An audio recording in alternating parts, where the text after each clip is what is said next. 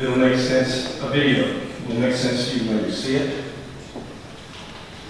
To our friends, Father in Christ and most illustrious Prince, forgive me that I should dare to write to you. I make bold because it is my duty to serve you and to warn you of the crooked practices of those who claim to represent your grace.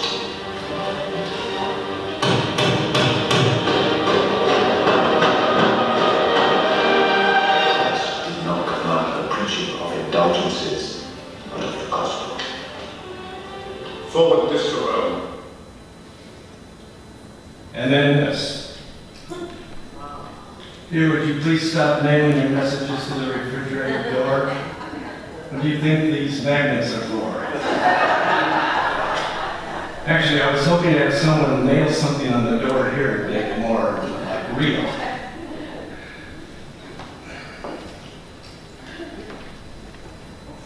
I'm glad that the Reformation has happened so we can actually have fun and laugh together.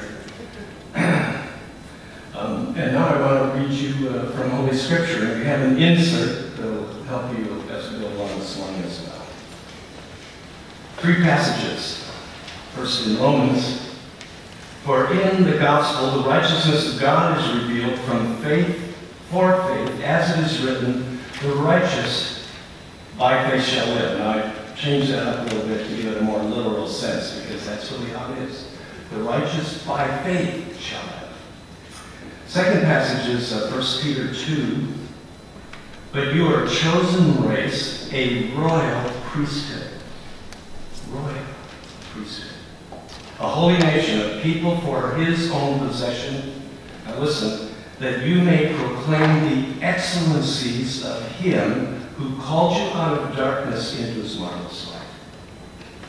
And then the last passage is passages from 1 Corinthians 12. That should be 12. It is. Now there are varieties of gifts, but the same Spirit. And there are varieties of service, but the same Lord. And there are varieties of activities, but it's the same God who empowers them all in everyone. To each is given the manifestation of the Spirit for the common good.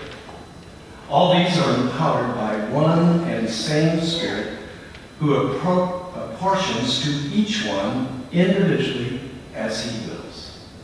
This is the word of the Lord. Join me in prayer.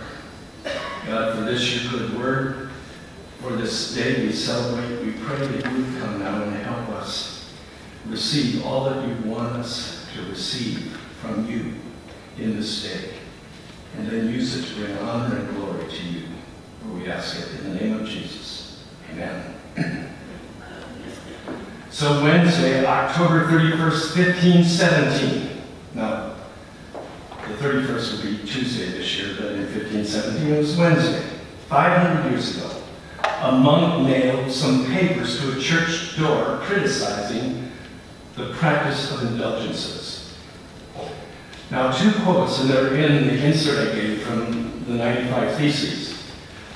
And they're the first 2 quotes, and they're the most important in terms of what he writes on all the others.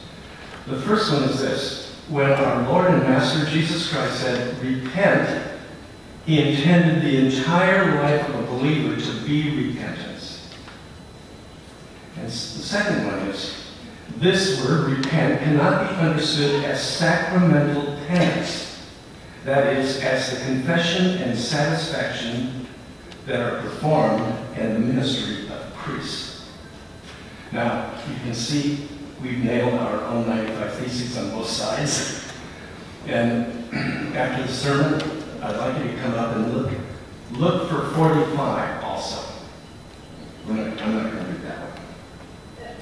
So his act and these 95 Theses set in motion a movement that changed the entire trajectory of church history, and dare I say, Western Western history. But does the monk's act and the Reformation that followed still have something to say to us today?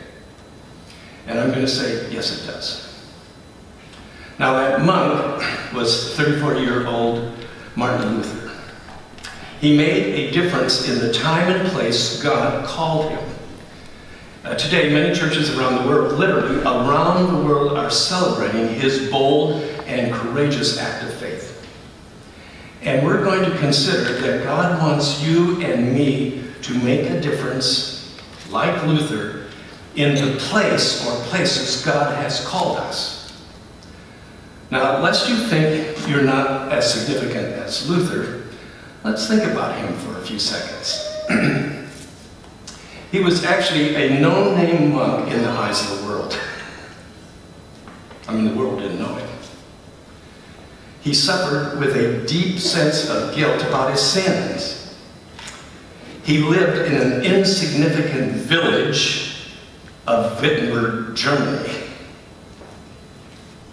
His lectures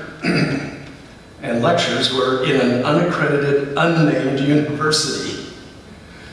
He had no political, social, or religious power. But God moved on his heart. God revealed his grace, love, and forgiveness to him as he read and studied Holy Scripture. Now, from his studies, Luther set forth the 5 solas, and these 5 solas are still important for the church today. And they're important because they still mark off the Reformation Church and the Reformed Church. And you have the 5 in your bulletin. We're justified by grace alone, through faith alone, on account of Christ alone, to the glory of God alone, as revealed in Holy Scripture. Those 5 are the significant things on which Luther said the church stands or falls.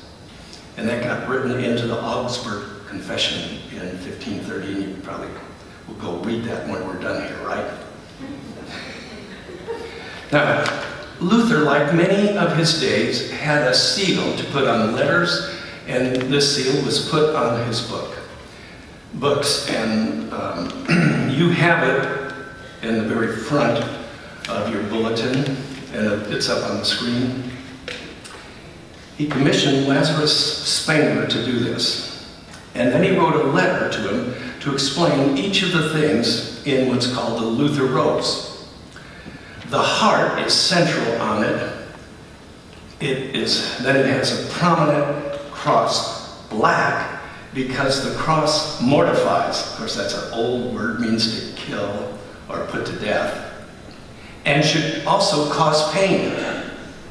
Yet the heart itself, he went on, retains its natural color, red. Why? The cross does not corrupt nature. That is, it does not kill, but the cross keeps alive. And if you know anything about Luther, the cross was central to his preaching and teaching. That's where life comes from. And behind the red heart is a white rose. For white is the color of spirits and angels, as he found it in Matthew 28. The white rose is to show that faith in the crucified gives joy, comfort, and peace. Such a rose should stand in a blue field, a sky blue field, symbolizing that joy in spirit and faith is the beginning of the heavenly future joy, which begins already, but is grasped in hope, not yet revealed. Surrounding it, you'll see, is a golden ring, symbolizing that such blessedness in heaven lasts forever and has no end. Heaven is exquisite beyond all joy and goods, Luther said. Now, Luther called this seal a compendium or a summary of his theology. Now, you can go online and you can get all the symbolism. I didn't write that up in the thing. Well, 2 teachings that show that the Reformation is still important today for the church and for you and me are the priesthood of all believers and the vocation of believers. So first, the priesthood of all believers. Luther believed what he read in 1 Peter 2:9, that we are a royal priesthood. You're a royal priest. Now, priests in Luther's days were an elite group. Because of their ordination, they had power to speak the words of institution over the bread and the cup, and it became literally the body and blood of Christ. And that mystified those who watched.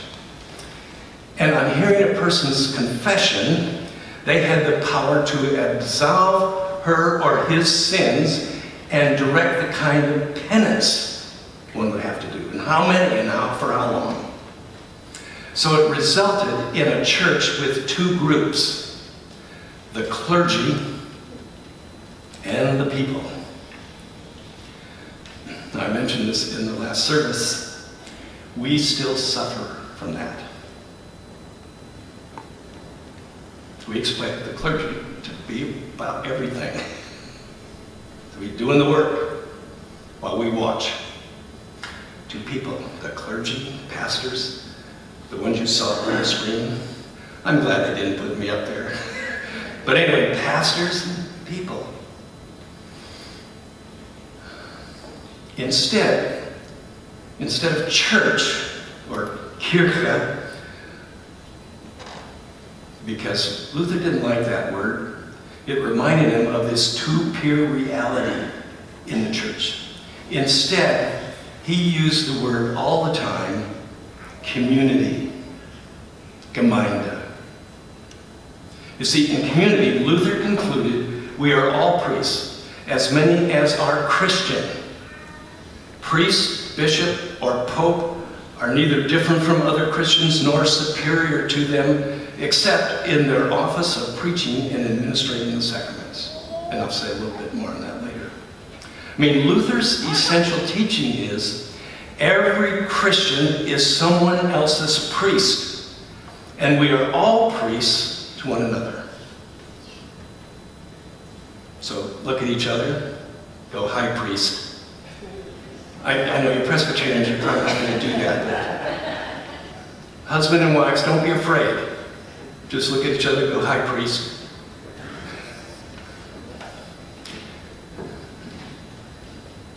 Hopefully when Bram comes, he won't push you so much.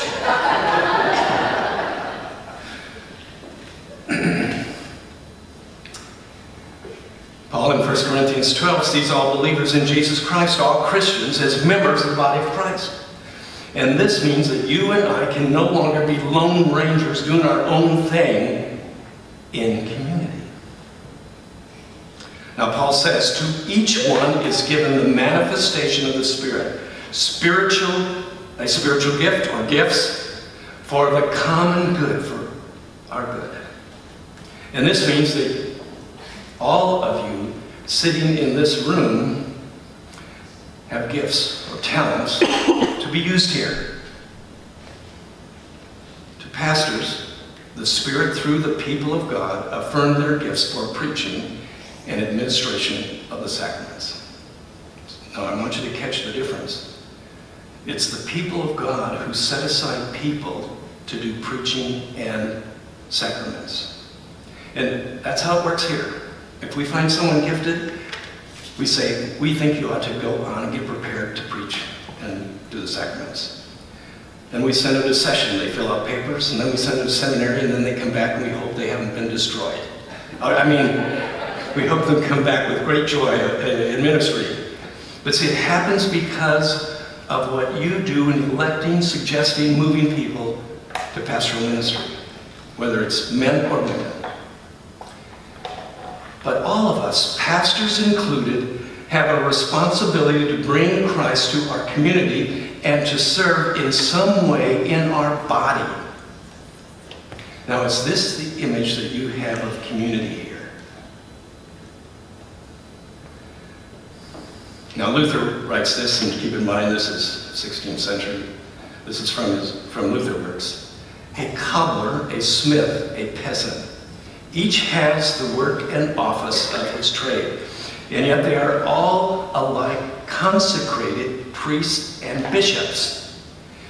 Furthermore, everyone must benefit and serve every other by means of his own work or office, so that in this way many kinds of work may be done for the bodily and spiritual welfare of the community, the Gemeinde. Just as all members of the body serve one another. Now, some of you have seen this paperwork. It looks like I'm preaching a long sermon, but I'm just going to show these. Throughout the week, and actually yesterday, we had someone do Gifted to Serve. And many of you, I've heard, because we've been doing this at this church for quite a long time, have taken this class, Gifted to Serve. Really great stuff in here. If you haven't, pick this up. But then, throughout this week, we've been encouraging you to take the spiritual gift assessment. And then we give you a sheet, actually longer than this one, on how to assess what you wrote down. Now these are in the back. If you haven't done this, I want to encourage you to find out, what has God gifted you to do? So that you can really participate in a deep way. And then after worship, in your bulletin you have one of these. So please pull it out. This is connected to the mission fair that's going on in Fellowship Hall, and it's a way for you to sign up and get involved and to use your gifts. There are lots of things on this, and I'm sure that you have at least one of them, maybe more. So after worship, I'll remind you, go to Fellowship Hall. You see, God wants you to put His gifts to work here in our community.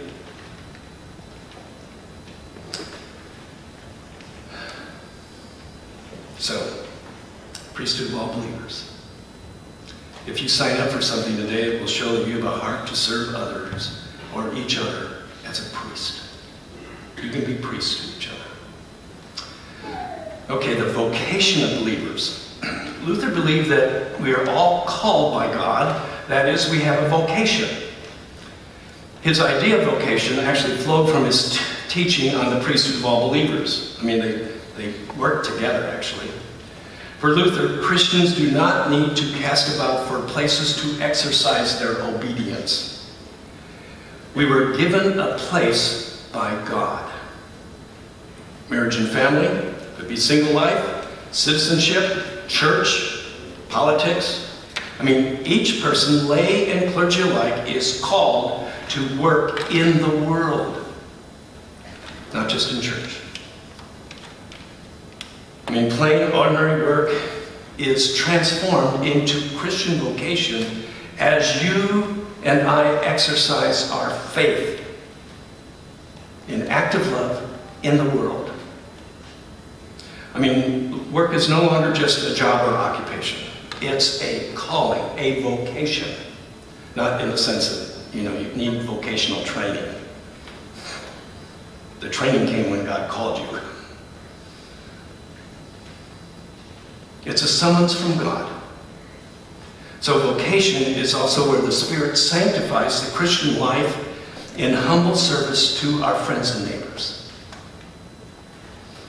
Here's what Luther wrote about vocation. When a prince sees his neighbor oppressed, he should think, that concerns me. I must protect and shield my neighbor. The same is true for a shoemaker, tailor, scribe, or reader, or you can put any other vocation in there. If he's a Christian tailor, he will say, I make these clothes because God has bidden me to do so that I can earn a living, so that I can help and serve my neighbor. When a Christian does not serve the other, God is not present. That is not Christian living. So God calls all Christians to a life of vocation. To have a vocation means to live out one's call. So for the Christian, that call is answered in the structures of daily life. Family, work, state, service to neighbor, care of creation, all kinds of things, as the setting in which we try to live out the identity of the gospel and the call of God on our lives. So my call to each of you on this Reformation Sunday is to think about how you can make a difference in your world. if you're a business person, a construction worker, if you're in the tech community, a homemaker, in real estate, in banking, a stockbroker, whatever it is, if you're retired even, do it for God. That's what the Reformation is all about. Whatever your vocation, you don't have to be a pastor to make a difference. Let me say that. Can you see me?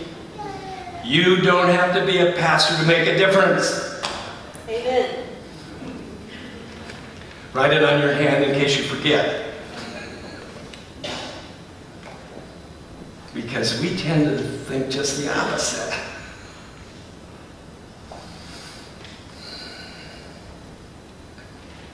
So, figure out the way that you can leverage what you're good at and lead where God has placed you. You can make an extraordinary difference with the skills and talents God has given you. Now remember this, you only have between this day and your final day to make a play for God. So do something beyond yourself that will serve others and will help heal our broken world. So here's my last challenge. Go to the mission fair tables. Sign up to use your gifts and affirm your vocation that you've been given from God. Let us pray. God, thank you that you not only call us to be your sons and daughters, you call us to be priests to each other, to the community here, and to the community outside us. And I pray, God, that you will help us to say yes to the gifts you've given us and to begin to live them and use them day by day. We ask this in your name, Lord Jesus. Amen.